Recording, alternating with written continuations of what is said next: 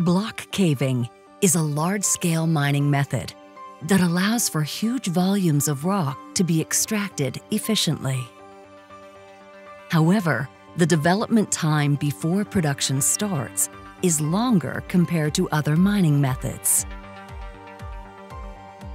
By drawing rock from the extraction level in the lower part of the mine, a gap is created. Absence of support for the overlying rock mass, together with rock stress and gravity, will cause the rock mass to cave.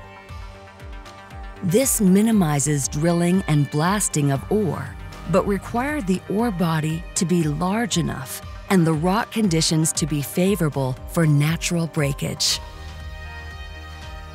To draw the first pieces of rock, to create this gap, the rock mass in the lower part of the ore body needs to be broken down into smaller pieces. To achieve this, an undercut level is developed and blasted.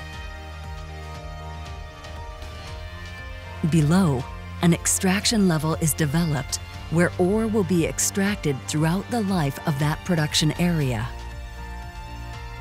Drawbells are created between undercut and extraction levels and become passages for caved rock. To avoid misfires, accurate drilling is crucial. Substantial rock reinforcement, such as steel arches, sprayed concrete, cable bolts, rock bolts, steel mesh and straps, are usually required due to several factors associated with block caving, including extreme rock stress changes and a long production period. Rock is loaded from the draw points and can be dumped into ore passes connected to a haulage level or directly into a crusher. A variety of transportation methods can be employed for transporting ore to surface. The fragmentation of the ore and the crushing requirements are key factors influencing the choice of a method.